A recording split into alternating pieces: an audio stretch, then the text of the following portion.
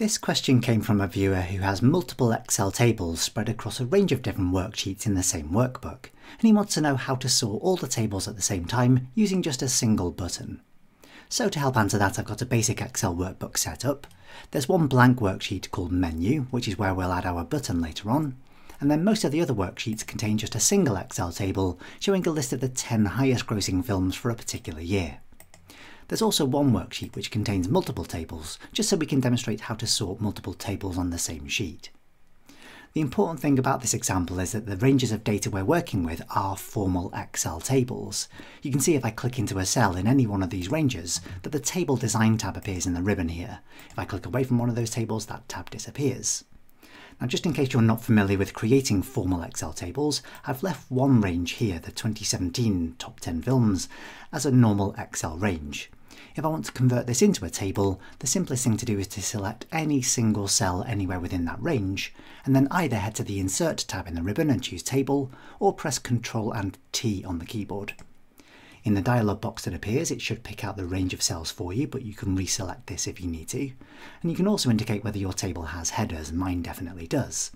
So at that point, if I click OK, I've now converted that range into a table. I've also saved this as a macro-enabled workbook, and then in the Visual Basic editor, inserted a module and created the basic outline of a subroutine for sorting our tables. To begin, let's look at how to sort a single table on the Movies All worksheet. I'd like to sort the 2020 films alphabetically by title. To do that, let's start by declaring a variable. I'm going to call mine TBL, and the type or the class is going to be a list object. Now I want to capture a reference to that specific table in that variable, so I can say set TBL equals. I need to begin by referencing the worksheet that the table belongs to, so I'm going to use the code name here, sheet 2, and then refer to the ListObjects collection, and in some round brackets, place the index number of the table I want. So I'm going to use the number 1, that was the first table I created on that sheet.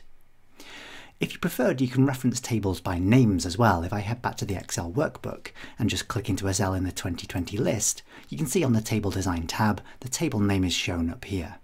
You can change that name if you want to, and of course you can just use that name in your code. So if I wanted to reference this by Table 5, I could place the name Table 5 in double quotes inside those round brackets like so.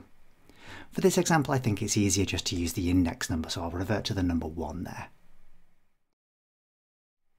Now that we've referred to the table, we can begin working with the sort object which belongs to it.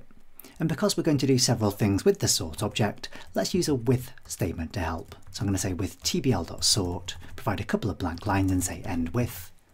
And then inside that with block, the first thing we'll do is clear any existing sorting which has been applied to the table. So to do that, we can refer to the sort fields property, and then use the clear method to remove any existing sort fields. Next, I'd like to add a new sort field, so I'm going to reference the sort fields property again, and this time apply the add method. Then I'm going to type in a space after the word add to see the list of parameters and find there's a single compulsory parameter called key. Now this is a reference to the range of cells that the sorting will be based on. And for this table, the sorting is going to be based on column B, or the second column of the table, or column B in the worksheet. There are several ways I can specify that. One fairly simple way is just to refer to range B1 on this worksheet. So I could set the key parameter to be equal to sheet2.range B1. Now, of course, the obvious problem with that is that when we expand our example, range B1 is not going to be the key for the second table, or the third or the fourth. A slightly easier way, or at least a more flexible way to reference the range of cells that I want to base the sorting on, is to refer to the second column of the table object. So to do this, let's get rid of the sheet2.range and instead refer to the table object and then refer to its range property, which returns the range that comprises the entire table. And then I can refer to the columns property of that range and refer to the second item of it. So range columns 2. At this point, all I then need to do is apply the sort to the table. So I can say .apply, and then if I run this subroutine, we should find, if we head back to the Excel workbook, that the first table on that worksheet has been sorted alphabetically by the title. You can see that indicated there with a little symbol in the drop-down list at the top of that column. We can use some of the optional parameters to control the way this sorting works. So let's say, for example, we wanted to sort in reverse alphabetic order. So let's head back to the Visual Basic Editor, and at the end of the add method, after we've specified the key, we can type in a comma and then specify the order parameter. Next I'm going to press Ctrl and spacebar and look for the Excel sort order enumeration, and then type in a full stop after that to see the two options inside it. So there's Excel ascending and Excel descending. Ascending happens to be the default, so I can say Excel descending here, and if I run the subroutine again, we'll see that this time the results are sorted reverse alphabetically. I think ascending worked better for this particular example, so let's just change this back to Excel ascending. The name of the enumeration is optional there, we can just say Excel ascending, we don't need the qualifier there, just to make it a bit easier to read. Another possibly useful option is the sort on parameter, so let's add another comma here and say sort on : equals, and then press Ctrl and spacebar and look for Excel sort on. So that's another enumeration, and if I type in a full stop, we'll see a list of the 4 possible options. The default option here is sort on values, but we could also go based on the background colour of the cell or the font colour or the icon if there's one displayed. Values is certainly the most sensible one to go for this particular example, so let's stick with that. And again, the name of the enumeration is actually optional there, so we can just say Excel sort on values. One other quick option we can apply to the sort object itself rather than the sort fields is we can use the header property to determine whether or not the table has headers. So obviously this table does, and the code has guessed correctly that there are header cells in that table, but we can specify that explicitly by using the header property of the sort object. So none of this will actually change the results here. If I run the subroutine again, we should see that same single table sorted alphabetically by the second column. To apply the same sorting to all of the tables on the same worksheet is reasonably straightforward. We just need to loop through all of the list objects on the same sheet. So to do that, let's head back to the Visual Basic Editor, and then rather than setting our table variable to be a reference to an explicit specific list object, let's change this so it says for each TBL in sheet2.listObjects. So it's just a fairly standard for each loop there. We've used these many times in many videos. We'll need to make sure we then move on to the next list object. So we can say next TBL. Because we're referencing our key as the second column of the table object that we're referencing, then we don't need to change any of the other code. We can just run that subroutine again, and we should see now that all of the tables on the same sheet have been sorted by the title column. Now to make the same thing happen on all the worksheets in the workbook, we simply need to add another for each loop to process all of the worksheets. So let's head back to the Visual Basic Editor, and then let's declare a new variable. So I'll say dim ws as worksheet.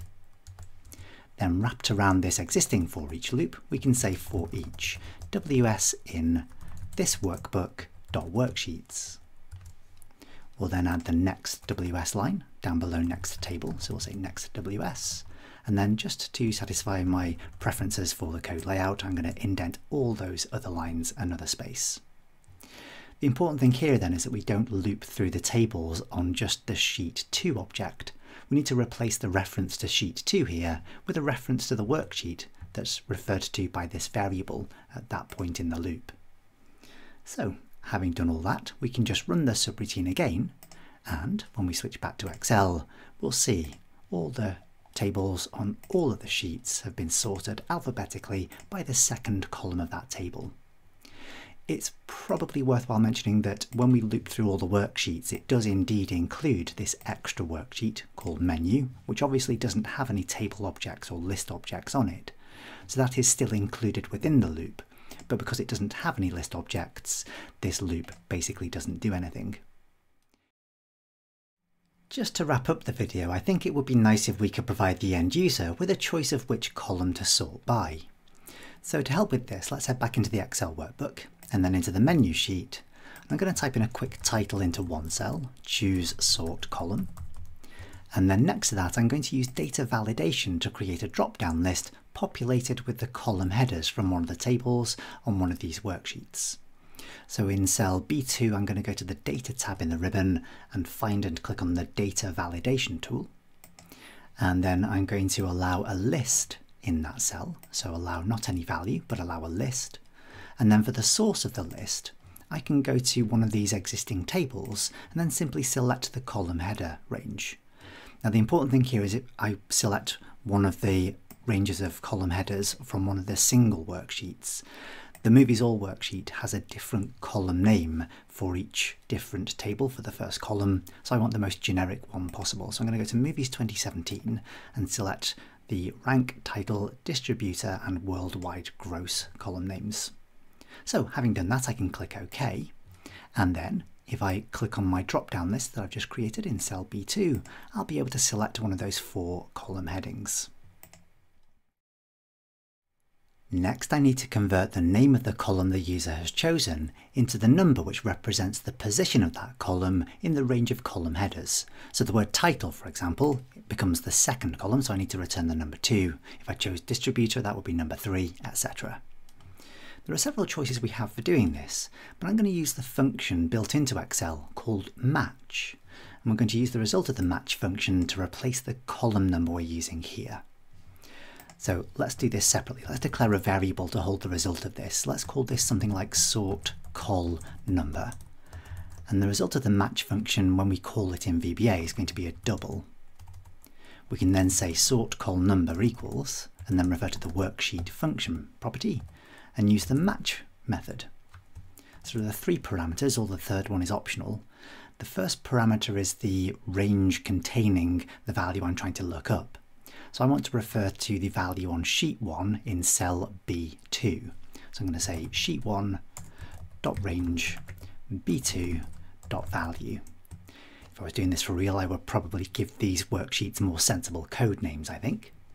Then argument 2 is the range of cells containing all the possible values I'm looking up. So I'll type in a comma there, and then I want to refer to the Movies 2017 worksheet and range A1 to D1. So again, I can use the code name for that worksheet there. Let's call this one sheet 3 dot range, and then I'm going to refer to A1 colon D1. Then the third parameter indicates what type of match I'm looking for. If I want an exact match, I can specify the number 0, which is what I want. So I can close the round brackets there. And then what I'd like to do is simply replace the number 2 here with a reference to my sort col num. So let's refer to that sort col number variable. Okay, so let's just give this one a quick test. If I run this one here, then everything still works, and if I look back at my worksheets, everything is sorted alphabetically by film title still. If I switch back to the menu sheet and change this to, let's go with worldwide gross, for example, and then let's add the button while we're here to run this routine. So from the developer tab in the ribbon, we can head to the insert tool, then we can draw a button just below that, and then attach the only subroutine we have, sorting tables. And then if we just change the text on the button, sort all tables, something like that, we should be able to click on that button and find that all the tables now are sorted in ascending order of worldwide gross instead. We could do something similar to allow the user to choose whether to sort in ascending or descending order. So let's add another drop-down list. Let's say choose sort order. And then next door to that cell, we'll use data validation again to allow the user to pick between 2 different values. So I'm going to allow a list. This time I'm just going to type in the values for my list. I don't have cells that contain the values, so I'll just type in ASC, DESC. You can use any descriptive words there that you like. I'm using shorthand versions of ascending and descending, of course. So now that I've done that, I can choose either ascending or descending from the list. And then to convert that into the appropriate value, we could just use a simple if statement in our VB code. In fact, we could use an if function. So let's declare a new variable. Let's say dim sort order as, and then we'll say Excel sort order. So we'll use one of the existing enumerations. So it can only either be Excel ascending or Excel descending. To calculate which value it is, we'll say sort order equals and then we'll use an if function. So we say IIF, open some round brackets, and then once again we can refer to the particular value on the worksheet. So let's say sheet1.range b3.value. Check if that's equal to ASC. So that's literal text. That will be case sensitive as well, by the way, so be careful with that. Followed by a comma, and if that happens to be true, we'll use the Excel ascending constant. Otherwise, we'll use the Excel descending constant. There we go. Then we simply need to replace our explicit mention of that Excel ascending there with a reference to our sort order variable. Of course, this is dependent on a user having selected values for both of these cells. So cell B2 and B3 must have selected a valid option. So you'll need to add in some validation yourself to make sure that the user has selected something appropriate. Simple if statements would help with that. So let's go with worldwide gross in descending order this time, and we'll choose sort all tables, and we'll hopefully see that now everything's sorted in descending order of worldwide gross. So we've basically got the original sort order back, the top 10 highest grossing movies for each year. Let's finish by adding in that basic bit of validation to make sure that a user can't simply clear the contents of the cells and then try running the code. That will cause a runtime error, of course, because we can't find a match for the blank cells that we've got in the worksheet currently. So to make sure that we exit from the subroutine if we haven't filled in a value for either of those two cells, we could add a basic if statement to say if sheet1.rangeB2.value is an empty string, or sheet1.rangeB3.value is an empty string, then we'll show a message, perhaps use a basic message box. You need to select a sort column and order. Maybe use VB critical to make it look like an official important message. No extra comma at the end there, apologies. And then we can simply say exit sub. So if we just head back to the Excel worksheet now, and we try to run that subroutine again, I've got to select a sort column and order. So I can select a sort column, but unless I choose an order as well, it won't work. But as long as I have both things selected, everything now works again. I'm just getting a little annoyed by the positioning of my button, so I'm just going to change its position there to make it look a little neater. Okay, so there we go. I think that's probably enough to answer the original question, probably a little bit more than was requested, but some interesting ideas there, and you can take that an awful lot further, of course. So thanks very much for watching. See you next time.